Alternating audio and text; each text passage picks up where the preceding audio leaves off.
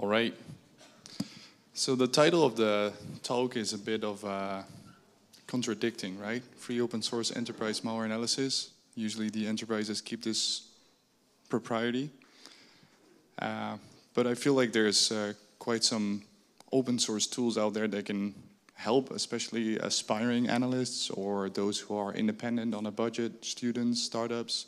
I mean, a lot of the stuff that we use is not cheap. Scaling is hard as well, or so it might seem. So, table of contents, first a brief slide about me, then some of the goals and expectations that we have here. The title can raise various questions, but not necessarily all of them are what I set out to answer. And then I want to talk about the malware pipeline itself, collections, detections, manual analysis, and some resources, including some shameless shelf promotion, and some time for Q&A. So about me, my name is Max Kersten. I go by the nickname of Libra. You can reach out to me on any of these handles afterwards if you have questions, or reach out to me at the conference or gala tonight. I work for Trellix in the advanced research team, and we do malware analysis. I think that's the TLDR here.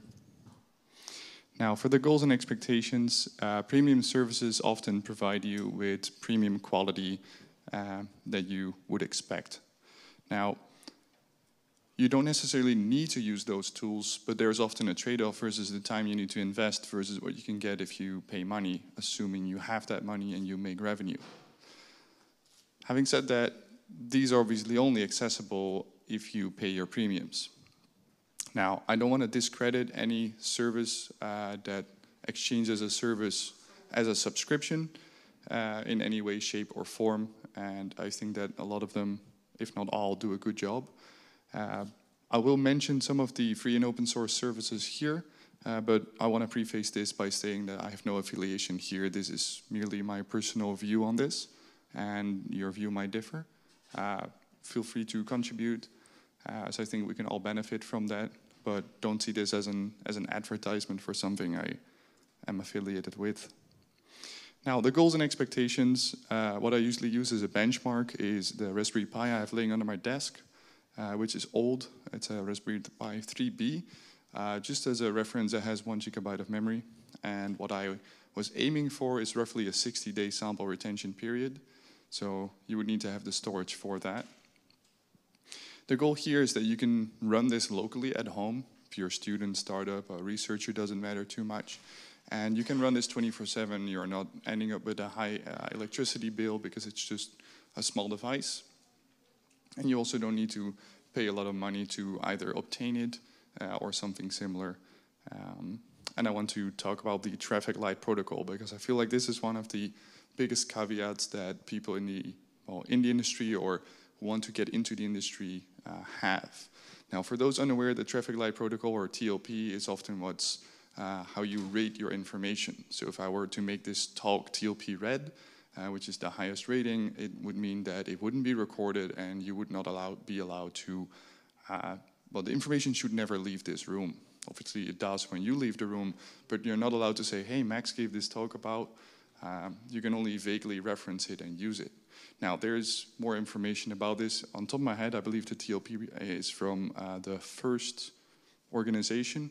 At least they have documentation on it. And you have information that ranges from TLP clear, which is just information you can find on the web, and anything between red and clear. There are several versions. Now, in my work at Trellix, there is information that I don't publish as soon as I get it. I use that. Prime example being the RTM blog that I had. I've been sitting on that for quite some time to do more research and not get that into the public. Because getting it into the public does mean informing other analysts and helping the security industry as a whole, but it also means that an actor can read that blog and simply change their malware, update it, or fix anything I point out. However, if you're learning, if you're just starting out, you don't need the secrecy around it. You can reuse anything that's online available if you just assume that whatever you're doing is okay to be shared with the world. If you're new to malware analysis and you're just, how does ransomware work? You don't need your sample to stay hidden for months because very likely you're already basing your work on a public sample.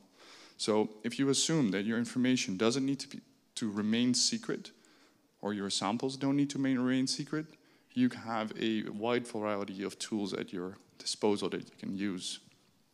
Now, for the pipeline itself, obviously in the end you need to do manual analysis, right? You need to verify your results one way or another. And that's why in here you do not focus on the malware analysis, on the manual analysis yet.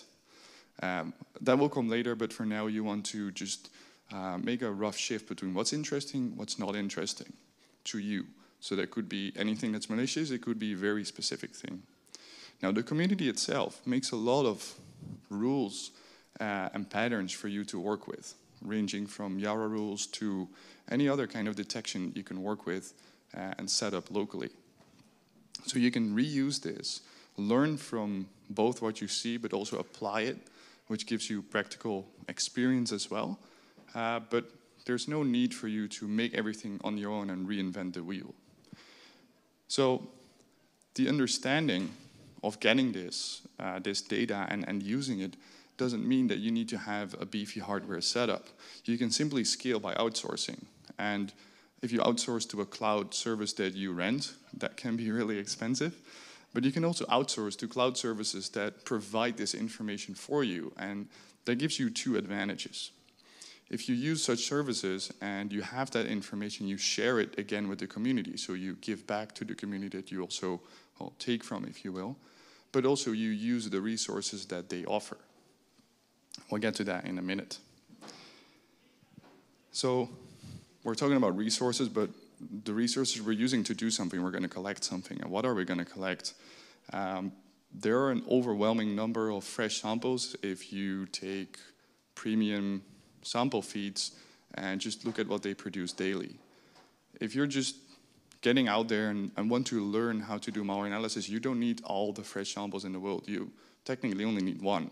Now the problem is, how do you get that one sample that you're interested in and that is interesting? You need more samples, because if you knew exactly what you needed from the get-go, you have a magic crystal ball and would probably be better off buying a lottery ticket. That is the winning ticket. So you don't need that, but what you do need is some samples to base on trends, see what is out there, and just ride in between, search what you need. Now, if you use, let's say, public services for this, you have services such as malware, which provides some metadata on files, but also free access.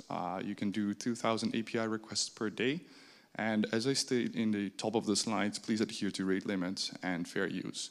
So some of the services have a number of requests you can make. Don't make 2,000 threads and launch them all at once at malware. Just be conservative and think of others that would like to use the service as well. Then there's, for example, Malware Bazaar. You need a Twitter account, which is free, and you can use any data you want to register. Well, is it free? It's kind of a hot topic now. But you can contact the service afterwards with it. There's an API rate limit on this, so you cannot really spam it, but they allow, for example, to download recent samples of the last day or last hour that you can fetch periodically and then use locally. And then there's Malpedia. Daniel gave a talk earlier today. He's on top of my head, one of the founders or at least moderators there. So if you're here and you would like an invite, then I'm just going to say, yeah, okay, he's nodding, yeah, you can come to him. So maybe that's a busy gala for you tonight. You do need a vouch from an existing member, or I think you need to meet Daniel, who is obviously an existing member. But they have a malware corpus that he explained as well. So they have a public library of blogs and resources that you have, but you can also find malware once you have a registered account.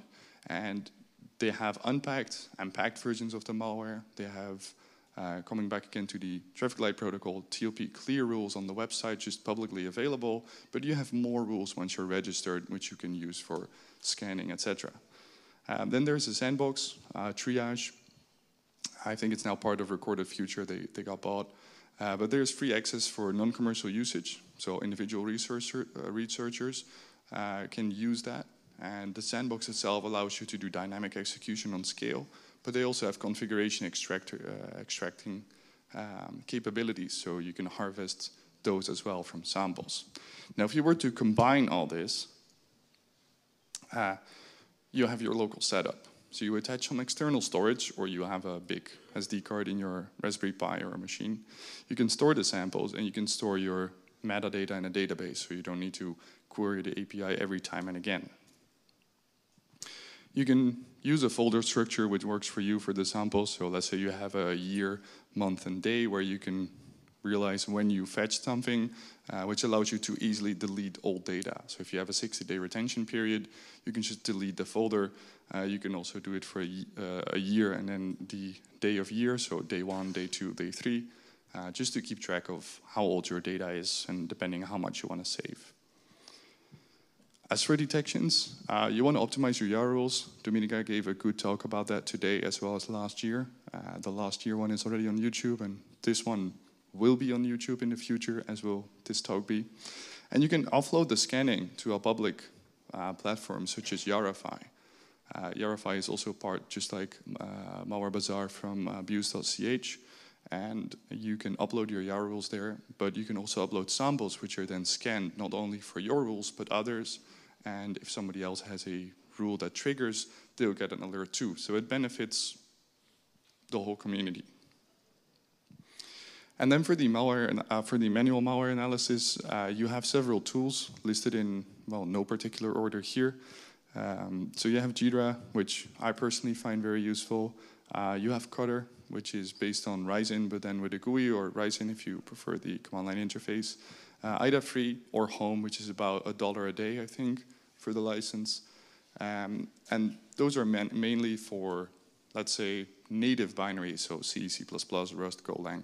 But if you have something in .NET, you can use the free and open source tool DNSpyX, and for Java and Android, you can use JetX. Now, obviously, there are more tools. This is not an exhaustive list, but once you find something that your rules match on, and you don't need a rule necessarily for a specific family, but you can also look for specific techniques in binaries, you can look into the binary. So you've gone from having not to pay a lot, I would argue, to collect your malware, do the detections on a scale, get a lot of metadata, do the sandbox execution. And this mimics what a lot of companies have in-house, but then not outsourced to public platforms where you share everything. But if you want to do this as a learning experience, that's really helpful. So what you can still do to further automate is you can run some tools headless. So let's say you have an interesting file and you were to use Jira, you can use Jira headless to do the analysis for you. You then set up a notification when it's done. So by the time you get out of the shower or you are done doing groceries, you can directly get behind your computer, open Jira, and you don't even need to wait for the initial analysis to start, which I guess saves you even more time, especially if you have a lack of time. Now, resources do not reinvent the wheel, and this is where the shameless self-promotion comes in. I have a website where I have a free binary analysis course, which guides you step by step along the way, where I try to explain why certain steps are taken rather than just that they are taken. Use API client libraries that you have available.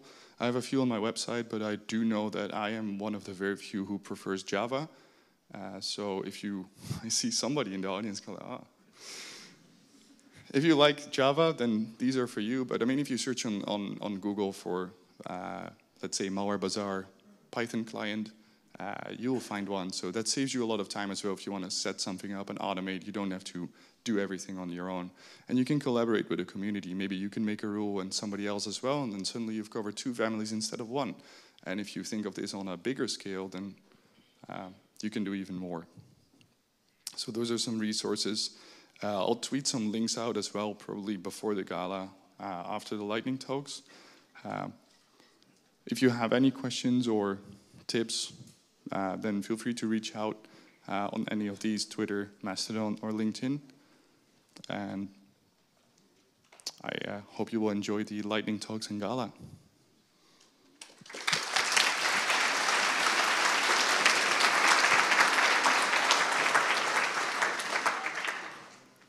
Okay, we can take one question. Come on. And it was either very clear or very unclear. We'll go with being clear. Okay, thank you.